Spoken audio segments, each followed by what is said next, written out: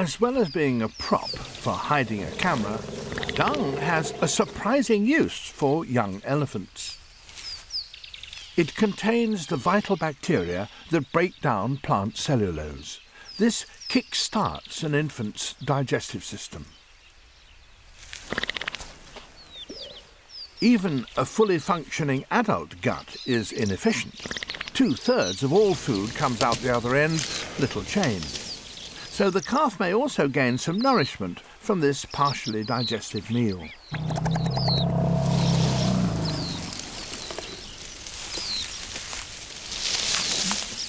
If you're an elephant, eating grass demands considerable manipulative skills.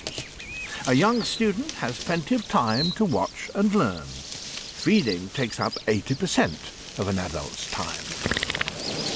They eat 150 kilos of grass each day, and their flatulence matches their appetite. They expel 2,000 litres of methane, enough to run the average gas fire for 10 hours. In trunk school, practice makes perfect. It's a bit like winding spaghetti on a fork.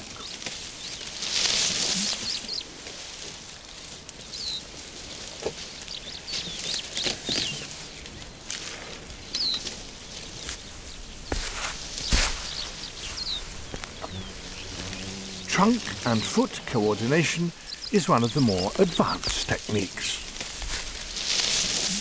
It'll be a long time before the calf is as expert as this.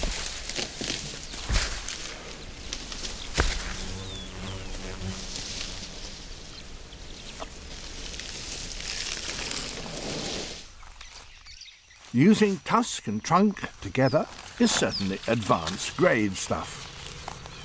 Bark adds fibre to their diet and also provides essential mineral supplements. The calf won't master this in a hurry. At 6 months old, his tusks have only just started to grow.